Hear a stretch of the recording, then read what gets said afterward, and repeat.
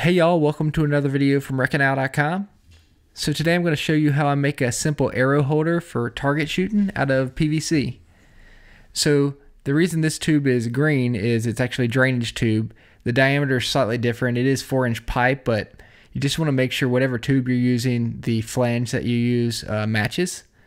So I just cut an 18-inch section. I do cut slowly because I don't want the blade to drift in the PVC.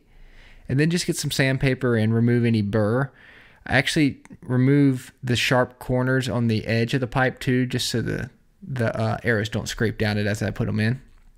So once you've done that, you're going to take your floor flange, and I just take a rubber hammer and hammer it in. You want it to be tight. If you use a white PVC, the diameter is slightly different. You can put a screw through it as well to hold it in place, but I use this drainage tube because it's nice and tight. So with the flange in place, what you want to do is take your heating gun and evenly heat the outside of the tube. And once it's nice and kind of shiny, you can take a glass bottle. This is an apple juice bottle, and you can shove the 4-inch pipe onto the bottle to make a lip. And this is so the arrows will not, slide out nice and easy. So as a bonus, I'm just going to show you how I paint mine in camo. Just get some dark paint. Cover it. You don't have to have perfect coverage. The underlying green actually helps. And then put some tan stripes.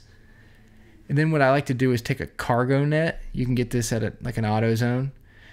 And with those light areas, you can then put some low lights in by spraying with some black paint.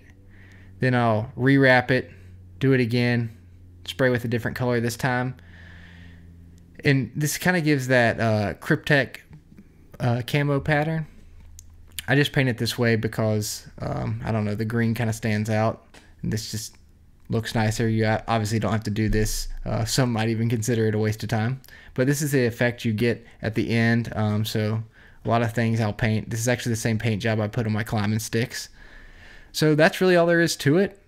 You can make these pretty quick, and they are pretty useful when you're shooting target practice.